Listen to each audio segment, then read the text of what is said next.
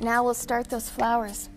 We'll get those beautiful highlight colors on. I'm gonna rinse my brush, rinse it in turp, get it nice and clean, get all that green off. And we're gonna dip down here. I'll pick up just a touch of medium. Remember, your base tone was real wet, had a lot of medium. So this time use less medium and more paint. And we'll go into our red, Cad Red, and our Cad Red Light. I'm gonna mix them together. And let's go way up here. And let's just start, and we'll see if this shows up. And you're gonna start out on the edge of the petal and stroke in toward the center. I'm gonna lighten that up just a bit. Let's go with Cad Red and a touch of orange. But whatever you do on a red flower, stay away from the white paint. The white, you know, mixed with red will just turn everything pink. So this is red with a touch of orange. There we go. Little orange, little red, and I'm just gonna go around to all these edges and work from the outside in. When I reach down, when my brush disappears, I'm just picking up the same color. So stay right up there with me. And I'm lifting my brush up before I come all the way in to the center of that petal. And we're gonna go around first and do all the outside edges first, all the outside petals rather. And this one down here. And this is kind of just the middle tone. The other was our dark base tone. And I keep picking up more of the orange and more of the red. There we go. And go all the way around. Now I'm gonna leave that one right now, and I'm gonna go to the other one, red and orange. So many people ask in our classes, how do you paint a red flower, a red rose especially? And they go in and they start with the red, dark red or crimson base tone, good enough, but then they start picking up white because they say, well, the light red doesn't show up on top of the dark red enough. So common sense at first would tell you, well, let's get a little lighter and go in with some white to highlight the petals. Well, that's gonna turn your red rose or your red flower, red poinsettia, pink right away. So stay away from the white until the very, very last. And I'm just doing the same thing, that push down, lift up stroke. If you get a chance to get our technique tape or see the technique show that I did, we'll show you these strokes, that quick push down, lift off stroke. Very, very important. And I'm going out beyond the edge of my drawing a little bit too with these highlights. Going out beyond the edge. Now we're going to go into the middle. Let's stay right down on this one. We'll get just a little lighter. Now I'm going to add, let's add a little bit of rose or rose and white. Now I'm going to go in just a tiny bit lighter on these middle petals. They have many, many layers. And now this is not a lot of white. It's just a tiny bit of white, a little bit of rose, and just start plunking around here and getting some of these other ones in. They some of them are skinny and they twist and turn all different directions. Let's get a little darker. Be careful of the white. And we'll be putting some of this white and rose on the outer edges. Let's hit this one. I have yet to paint those poinsettias that do have they're pink or they're kind of a salmon color, and of course there's white ones too, and they are beautiful. But we want to just hit the edges just in a couple places. This is the rose and the white just here and there. And let's go up to the top one. This is the rose with a touch of white and maybe a little bit of the red in it. And let's do this one here. There's little layers. Of course, those of you that are avid gardeners know that these are called bracts. It's not called the flower, it's called the bract, which is just actually a red leaf. And that's what the poinsettia is. It's all these little red leaves. Some of them you just hit a little stroke, some of them you might be showing the side. Keep it loose, very, very loose. You don't want to tighten up on your painting and have it real hard looking. Let's go over here. Where should we hit? A few highlights here and a few up here. But this is one flower that you don't want to go in and highlight with the white. just plain white like we do some of the other flowers. Let's get the centers in. I'm going to use a little, it's just a little filbert. It's a little tiny filbert and the number 8. I'm going to put a little medium on the brush.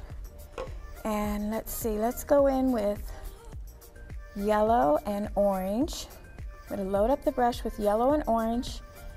And then we're going to come over here and just hit the tip of the brush with that green and sienna mixture. Just a little bit on the tip. And I'll show it up here. You see this up here? You see that? How I've got the tip just loaded with the green? There we go. And the rest is the yellow and orange. And we'll go up to the center of this one and we'll just start out on the tip and push. Look at that, isn't that neat? And that gives you your neat little center.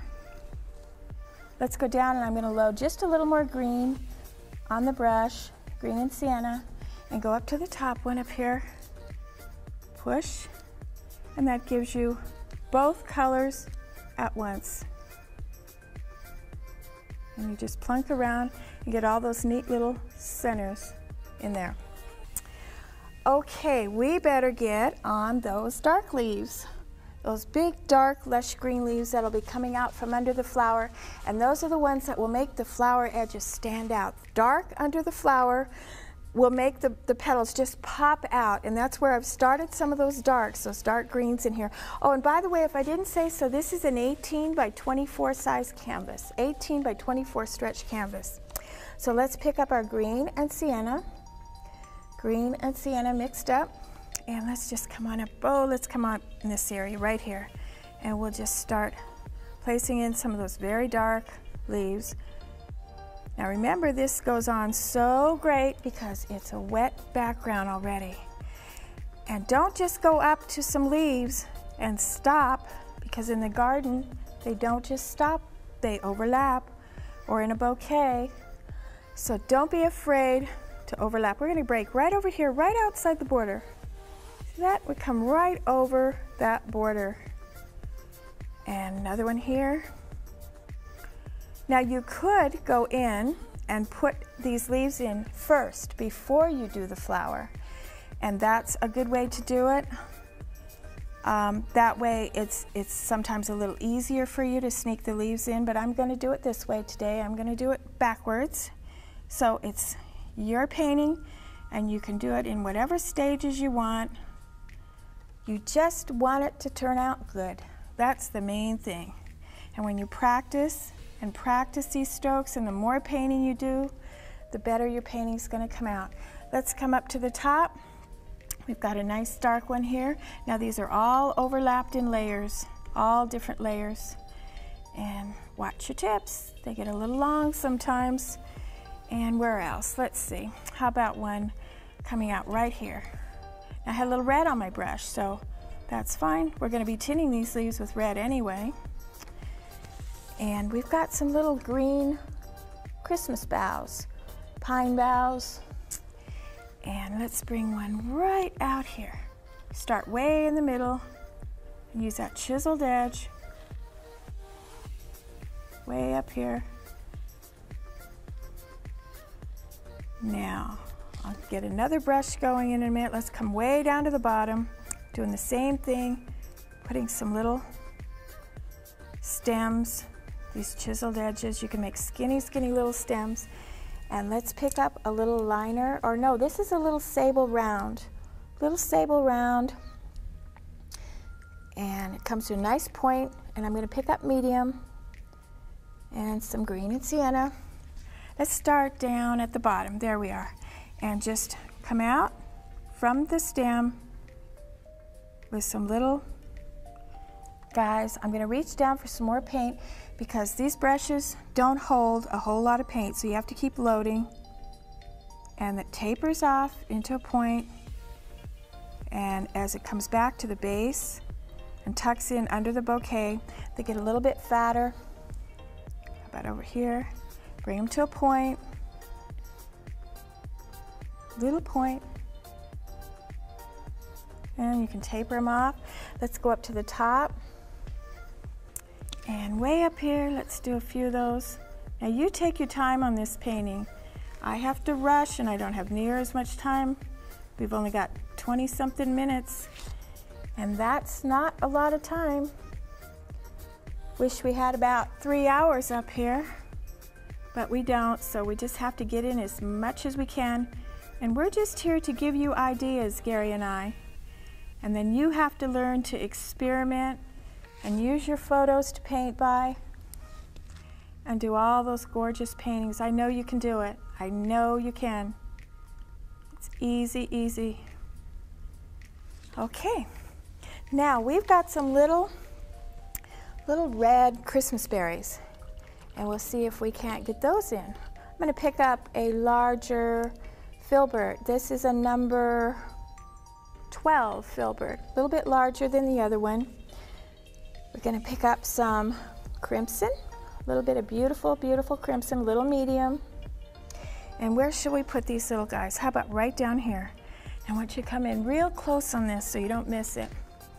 We're going to just place the brush down and we're going to swirl it around. You see that? Swirl it around. How about another one? And how about another one? Sometimes it takes 2 swirls. One around one side and one around the other. That's the crimson. You pick up a little orange or a little orange and red light, and you decide where you want your highlight. You put a little highlight on one side. This is so simple, and this is how you do the little berries on the border too if you want. And you can use your little round brush and place just a little highlight right here, right on the top. That's the little sparkle. And we'll do a little stem. That's with the liner or the script brush. And we'll just come out like so and stop, out.